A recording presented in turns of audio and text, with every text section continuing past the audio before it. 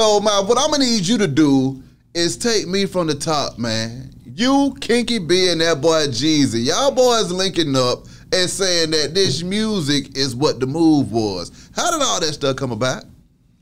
I mean, to go back a little, you know what I'm saying, going back in time, you know, I was in the streets. I was a youngster in the street, you know, from Duncan Avenue, Macon, Georgia. That's right. So, you know what I'm saying, me and Kinky B, we came from the same hood.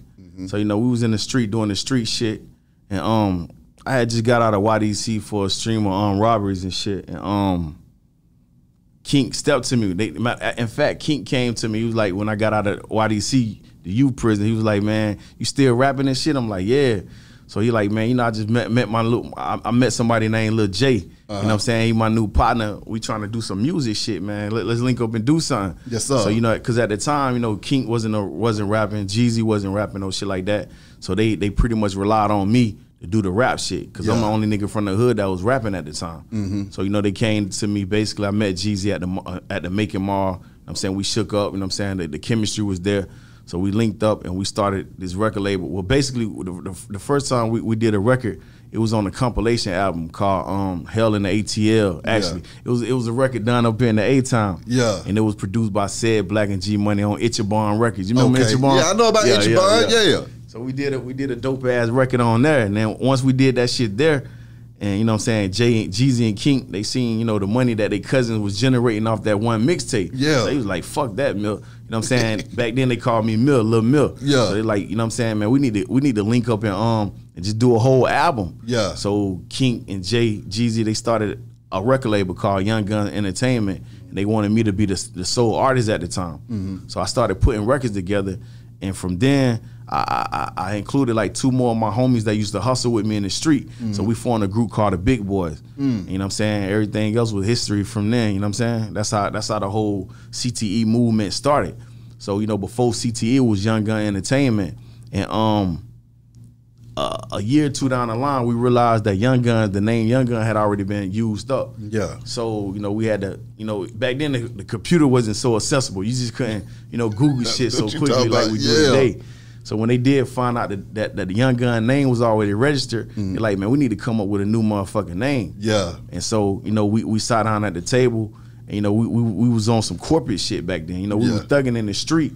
So, we was on some corporate shit, because we always want to make the transition from the streets to corporate America. Yeah. And that was the main theme, the main reasoning behind, you know, naming the label Corporate Thugs. So, you know, I was in the street real heavy doing all the street shit. And right when we formed the record label, we did on Young Guns Entertainment, we did an album called Blame It on the Ye. You know, we was like really real dope boys back then. You know, we was selling a lot of dope. Yeah. So everything, you know what I'm saying, that we did, we wanted to blame this shit on the cocaine, you feel me?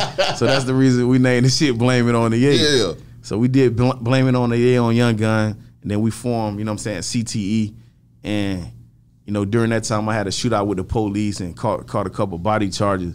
And I ended up going to prison, you know what I'm saying? Yeah. I ended up getting fucked up. And, you know, CTE from there, Jeezy and Kink had invested so much money in us, B-High. Yeah. I mean, so much motherfucking money that it wasn't no turning back. It was like, you know, we didn't invest it down there $1 million into y'all as a group. And y'all niggas, my other little homie caught a murder charge. My other partner, you know what I'm saying, he was steady in and out of prison. So I was like, they ain't had no choice. So Kink told Jeezy, man, you know what I'm saying, I think you need to start motherfucking rapping, man, like really going hard, going for real, you know what I'm saying? Because at first, you know, Jeezy, he would do a little rap shit every now and then, but he wasn't a rapper. He wasn't as good as he is that we know of as today's Jeezy, you know what I'm saying? Well, you know, back in the day Jeezy, because I don't know what Jeezy doing now. Yeah. But the shit when he was dropping the motivation, the 101, the inspiration, all that 5 Jeezy shit. Yeah. You know, he wasn't that type of rapper. You know, he was on some real, you know, copying like Pastor Troy Ad-Lib, Pimp C shit. So, you know, when I went to the pen in like 02, you know, he just really went real heavy. Like fuck it. He put it all on the line, and you know, he actually got a deal. So that's how the whole corporate thug movement shit came about. You feel me? Goldmouf, what went through your mind when you went to prison and CTE went damn crazy and you was right there?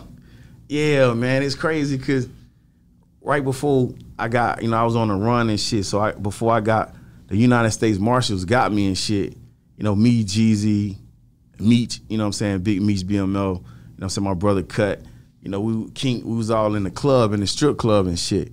And Jeezy was telling me, he was like, man, you need to fall back and you know what I'm saying, kind of lay low on that street shit, you know what I'm saying, because this shit gonna blow, we gonna pop. Yeah. And I was like, man, that shit ain't paying my bills, you feel me? So I'm like, fuck that be how you heard. So I'm still in the street doing all this wild shit.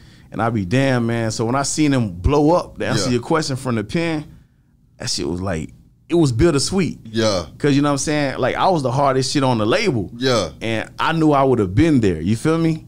But you know what I'm saying? That's the bitter part. I was like, damn, I'm supposed to be right there. You know what I'm saying? Like doing my own shit. Like being right there, just, you know what I'm saying? Being a part of what's going on. Yeah. Cause I'm a part of that history. Exactly. You feel me?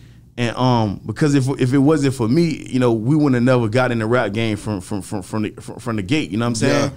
And so Coach K had came along too during that time. You know what I'm saying? I went to prison and shit. So it's like it's kind of crazy, but I would never take credibility for nobody's career because everybody you have to have first the determination. You gotta, you gotta get that shit yourself. Yeah. But I say to myself, damn, if it wasn't for me, doing my rap thing back then, it probably wouldn't be no Jeezy. It wouldn't be no QC, no Coach K, you know what I'm saying? Because these people, they got their start, you know what I'm saying, right there with us. You feel me? And that's real big. So just by me, being a young nigga rapping in the hood, and other brothers wanting to put this shit together like that, they believing in me to do my rap shit, to blow up in the music industry. It inspired, you know what I'm saying, a whole generation of rap, even to this day. You see what I'm saying? And that shit is like very profound. It's something really meaningful when I think about it. Like, damn, it wouldn't be no motherfucking Jeezy as we know. It wouldn't be no Jeezy period if it wasn't for me. You know what I'm saying? Like doing the shit I was doing. And it wasn't, and Coach K, when he even got in the music industry, had not been for, the CTE movement at that time. You know what I'm saying? And the shit that he was going through, the street shit Coach K was going through.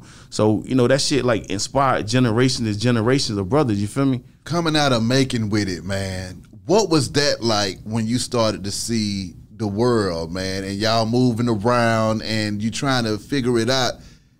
How close were y'all to the promised land before you went to prison? We was pretty close, cause when I think about it, my nigga, we had just had a motherfucking sit down with goddamn Puff Daddy at the Justin restaurant. You know what I'm saying? Back in the day when he was fucking with J-Lo. Yeah. We had linked up with Kelvin Lyles, I think. You know what I'm saying? We was fucking with Nas, you know what I'm saying? We had just hollered at Nas back then, so we was trying to get deals with these different people. So we was in negotiation. Yeah. So we was close, but we was far because we was steady in the street. We was still, but the crazy shit is this, man. A lot of niggas be talking about money and diamonds and shit, but to be real with you, I had that shit when I was 15, 16 years old. I had a motherfucking then the $200,000 crib standing next to doctors with Rolexes and shit. Like we was really putting in work.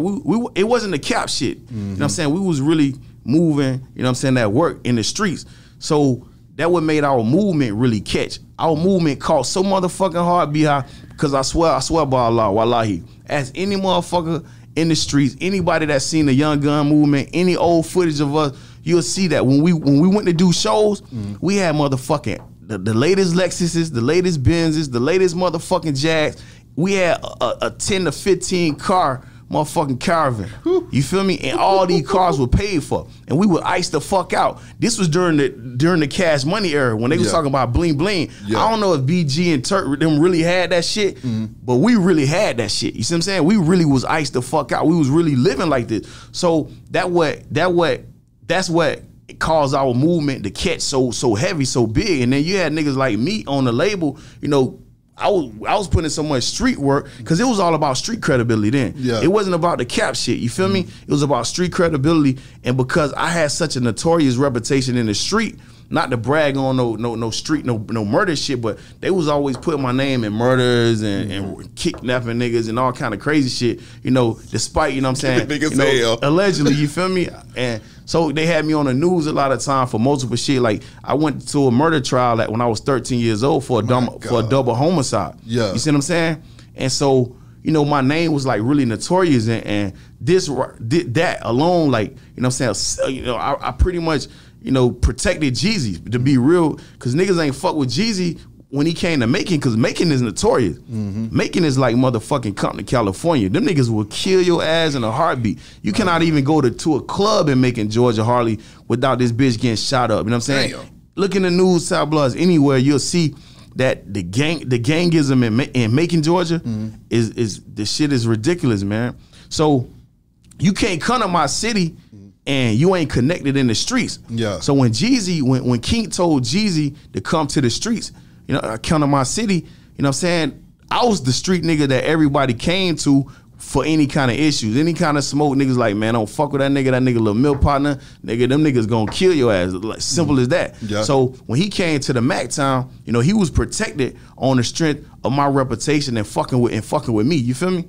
And that shit was major though, you know what I'm saying? But Jeezy always been a stand-up nigga. You know what I'm saying? I ain't gonna never say, you know, he finna let no nigga walk up on him and chomp him off. No, he'll stand up dude, but that don't mean shit, you know what I'm saying, when you come into another person's city that you don't know nothing about. So, you know, it was my reputation that pretty much held the whole Young Gun movement down. So when we rapped on tracks, niggas was like, damn, man, them niggas really living like that. You know what I'm saying? Them niggas street niggas. Yeah. You know what I'm saying? You know, them niggas real dope boy, real street niggas. They had all the elements. So we began to like really blow up, and our name was like going crazy. Man, we was doing shows back then, bro. Like sometimes we'll have to do like 3 shows in a week, and we underground artists.